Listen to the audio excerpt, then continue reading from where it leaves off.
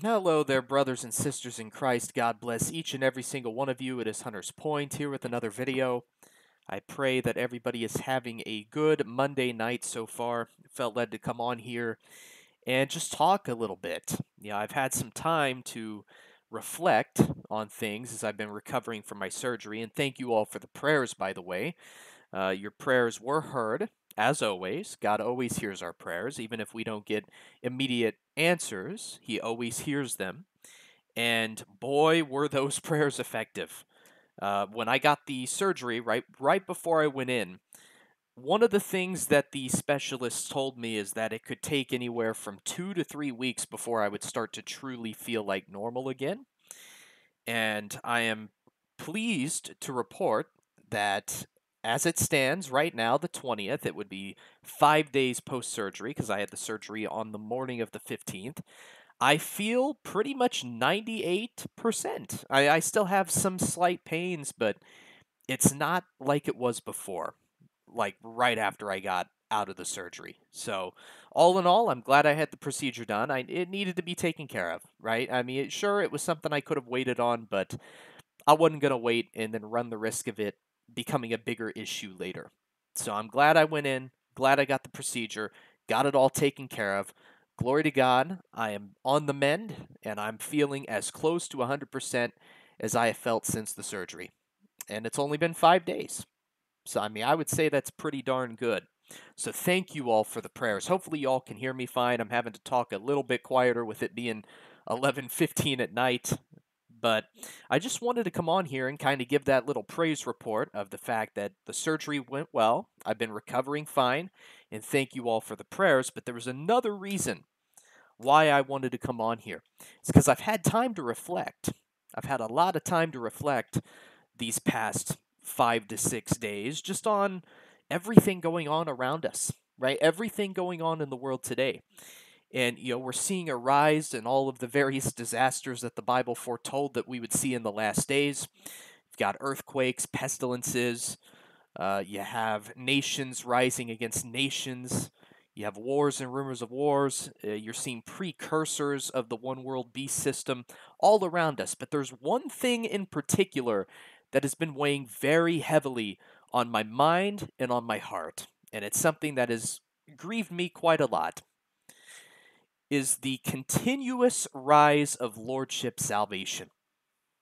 I'm still seeing it left and right. And I know what you're thinking. You shouldn't be surprised, right? Lordship salvation has been on the rise for decades, but especially seemingly over the last 25 to 30 years. So you shouldn't be surprised, especially as we're in the midst of this revolutionary digital era, that we would continue to see the rise of Lordship salvation. But it has still grieved me. It has still surprised me a little bit just how many folks are coming out of the woodworks on all the various social media platforms YouTube, Twitter, Facebook, constantly preaching and teaching this hogwash known as Lordship salvation. They don't believe it's enough to just trust in the gospel of Christ. They don't believe it's enough to just have faith in what Jesus did for us on that cross at Calvary almost 2,000 years ago, paying our sin debt once and for all, past, present, and future, to telestai, it is finished. They don't believe in that. They believe that you have to show that you're a Christian. You have to live a certain way.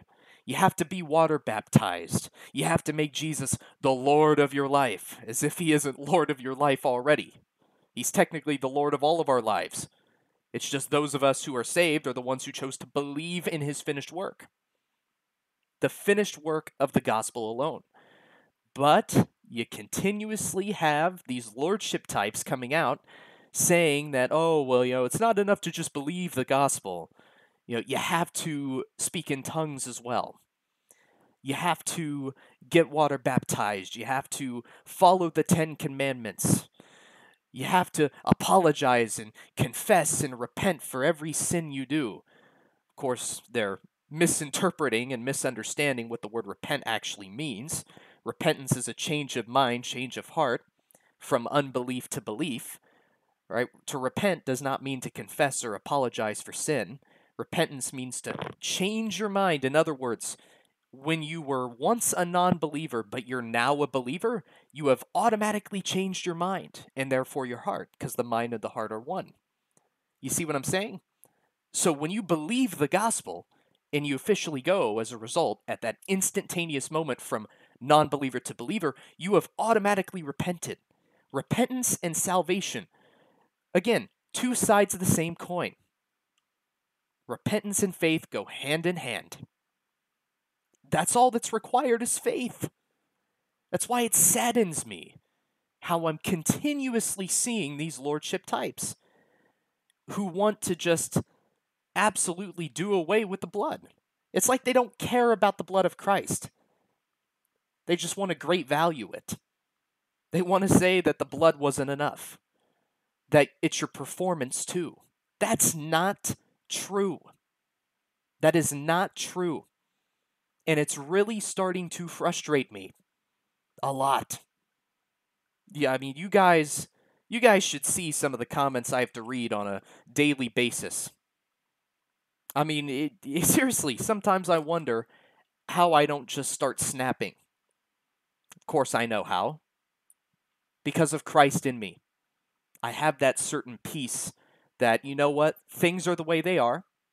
You can't change really how others think or how others view things or the things that people say. You can't change it. All you can do is ensure that you're teaching the truth in a way where others could hear that truth and perhaps be set free from the bounds of legalism. But some of the comments I have to read on a daily basis, it's just astounding, of people who don't believe that the blood was enough, that they believe it's something you have to do too. You have to make Jesus the Lord of your life, right? That's what they say. Well, that's wrong.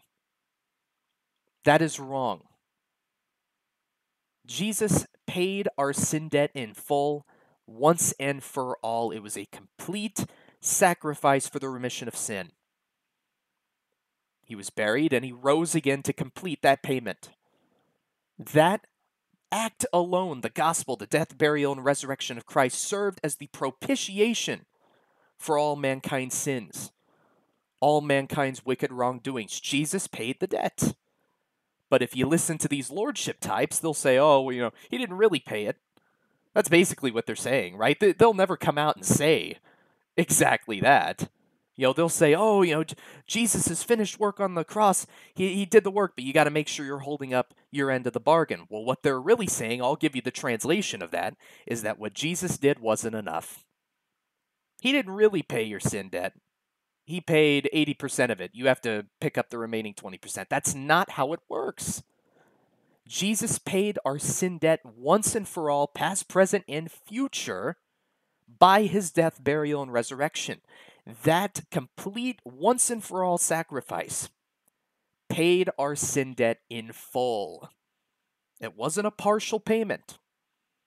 And it certainly wasn't a conditional payment as far as having to do works. The only thing you have to do to accept that payment is to believe, to have faith, to have trust in the finished work of Christ alone. If you're relying on what these lordshippers tell you, right? If you're relying partially or fully on your own works to get to heaven, you're not going to get there. It's not going to happen for you. But there's hope. And that hope is the gospel of Christ. Jesus did the work. He did it all. 100% Christ, 0% additives. And there's hope for you. All you have to do to become born again, to become saved, to become a believer, is to trust in that work that Jesus did for you almost 2,000 years ago on the cross at Calvary. Just believe in the finished work. That is all that is needed. Salvation is not difficult. It's astonishing how these lordshipper types, oh, it's just a bunch of greasy grace. Well, I'm sorry. I believe in a God that actually loves us. I believe in a God that's made salvation easy. That all we have to do is believe. Is that so bad? Is it bad to actually believe in what the Bible says? instead of just cherry picking a bunch of verses that make you sound self-righteous and important? I'm sorry. I didn't realize it was a bad thing to actually believe in what the Bible teaches. Grace alone is what saves. Not grace plus whatever you do. Not grace plus your self-righteous personality traits, your ability to obey commandments and follow all the Jewish laws and ordinances. Grace alone is what saves. Period. So you're watching this video right now, do not listen to the legalistic folk. Do not listen to the Lordshippers who say, oh, it's just easy believism. Well, the gospel's pretty easy. So I don't know why you're throwing around easy believism as if that's an insult. When I hear that, I take it as a compliment. Because yes, it is easy to believe. The gospel's pretty simple. The gospel is simple. It's not complicated. Salvation is not some difficult, over-the-top, complicated, difficult to understand 12-step process or program, or it's not something that you have to work towards. Just believe, man. That's it. I don't understand what's so hard to understand about that. I know, I'm in rare form tonight, but these people have just riled me up, man. It's like they like to disrespect our Savior, because that's what it is, right? To say that what Jesus did on the cross wasn't enough, and that you have to do some works too, you have to hold up your end of the bargain, that is disrespectful. And quite frankly, they're spitting in the face of our Savior when they say that. It's not hard to be saved. Just believe. That is all you have to do. Believe in what? Believe in the gospel. I'm going to go ahead and pull up eSword, which is my online digital Bible program, and we are going to get into the verses pertaining to salvation and the gospel of Christ. Because all you have to do is believe in that. To place your trust solely in that to save you.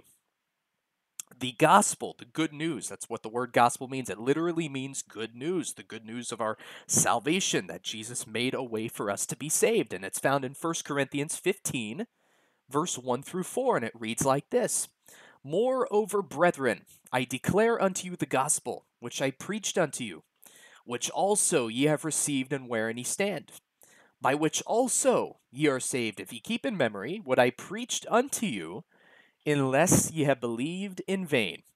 For I delivered unto you first of all that which I also received, how that Christ died for our sins according to the Scriptures, and that he was buried, and that he rose again the third day according to the Scriptures. That is the gospel right there. That is the finished work that Jesus did for us on that cross of Calvary almost 2,000 years ago, paying our sin debt in full. And all we have to do to be saved is accept that payment. And it's by faith alone that we actually accept that payment. It's not 50% faith and 50% works. It's 100% faith.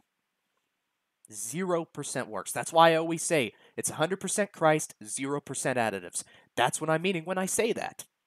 Just trusting solely in this finished work known as the gospel of Jesus Christ alone. That is how you become a believer. That is how you are saved at that exact moment and sealed with the Holy Spirit, proving the doctrine of eternal security to be the absolute truth. Just trust in that gospel. I'm going to go ahead and read John 3. And you know what? I'm actually going to start with verse 14. So normally I just read verses 16 to 18, but I'm feeling led to actually start with John 3, verse 14, and read all the way down to 18. So I'm going to read this now. It ties in beautifully with the gospel that I just read to you all in 1 Corinthians 15, 1 to 4. So I'm going to read this. It's John 3, verse 14 through 18. And as Moses lifted up the serpent in the wilderness, even so must the Son of Man be lifted up, that whosoever believeth in him should not perish but have eternal life. For God so loved the world, that he gave his only begotten Son, that whosoever believeth in him should not perish but have everlasting life. For God sent not his Son into the world to condemn the world, but that the world through him might be saved. He that believeth on him is not condemned, but he that believeth not is condemned already, because he hath not believed in the name of the only begotten Son of God. Are you noticing a theme here? Are you noticing the pattern? The only prerequisite to salvation is faith, believing, right? It says, whosoever believeth in him. It does not say whosoever does good works for him. It does not say whosoever obeys him. It does not say whosoever makes him the Lord of their life. It's not what it says. It says, whosoever believeth in him, Jesus Christ, the finished work of the gospel, should not perish but have everlasting life. What does the word everlasting mean? It means forever. It means a life you can't lose. If you could lose your salvation, it wouldn't be eternal, would it? Wouldn't be everlasting if you could lose it.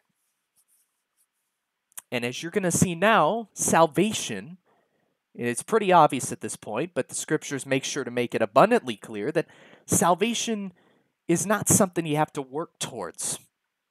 It's not something you have to do a bunch of steps in order to obtain. Salvation's a free gift, and we obtain that gift by faith. I'm going to go ahead and close out here with Ephesians chapter 2, verse 8 and 9, which says, "For by grace ye are saved through faith, and that not of yourselves. It is the gift of God, not of works, lest any man should boast." I'm going to read it again, because I think it's important, especially for this particular video. I'm feeling led to read it a second time. "For by grace are ye saved through faith, and that not of yourselves. It is the gift of God, not of works, lest any man should boast." Grace, by definition, is getting what we don't deserve, God's unmerited favor, which he has offered to us as the free gift of salvation, with emphasis being placed on the free gift portion of that phrase.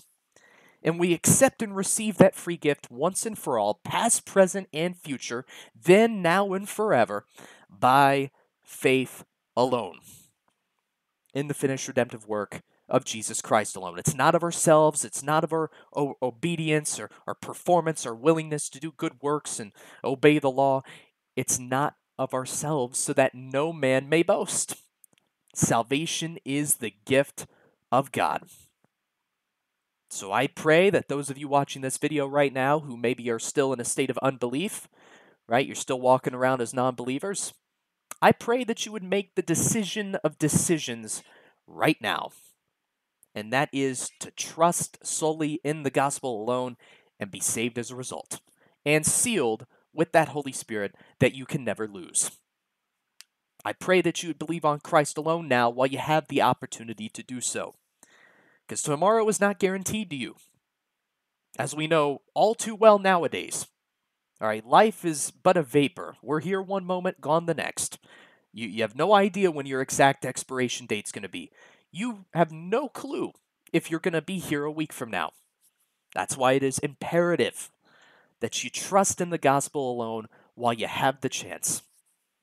This way you know that nanosecond that you believed the gospel of Christ alone for your salvation, that you became a child of God, an heir of God, and a co-heir with Christ Jesus.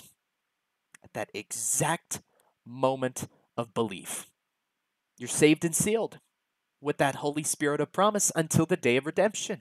It's a paraphrase of Ephesians chapter 4, verse 30. So, ladies and gentlemen, I pray that you believe the gospel.